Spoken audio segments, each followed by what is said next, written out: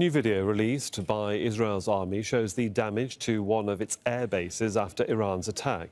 Now, the barrage of drones and missiles left a large hole in the ground at the Nevatim airbase in southern Israel. There was also damage to a road in the area of Hermon. Israel says the vast majority of Iran's projectiles were intercepted.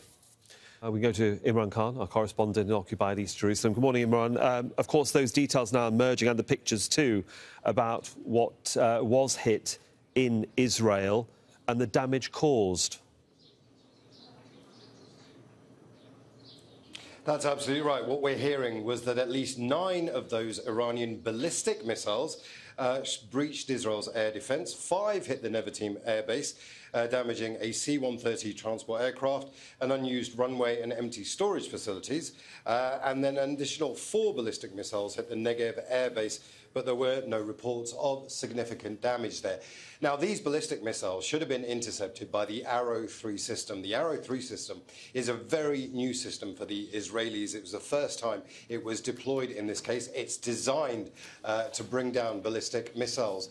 Now, the fact that 9 of those missiles actually got through is going to be a cause of concern for the Israelis. In fact, what we're hearing right now is there is almost a post-mortem going on about the effectiveness of that Arrow 3 defense system, whether it can be recalibrated and what needs to be learned from those lessons. So it is very concerning to the Israelis privately that those missiles came through.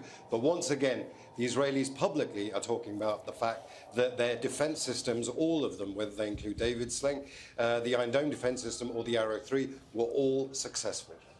Imran, Israel is certainly beating the war drum right now, but its allies have, in the last, 36 hours, drawn a line under this incident.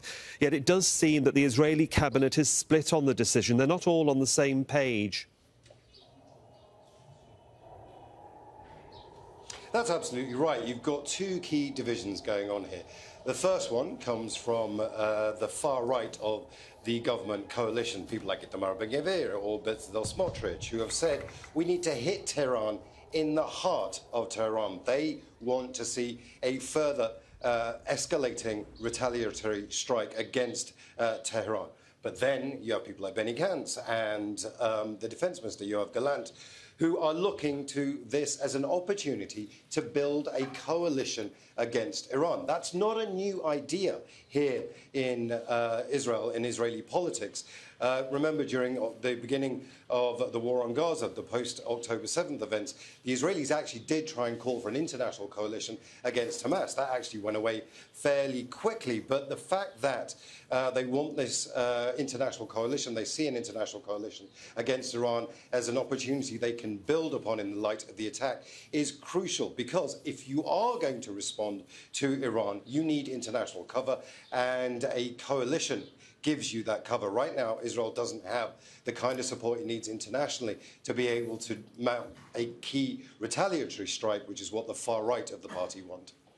For that update, thanks very much. Imran Khan there in occupied East Jerusalem. Make sure to subscribe to our channel to get the latest news from Al Jazeera.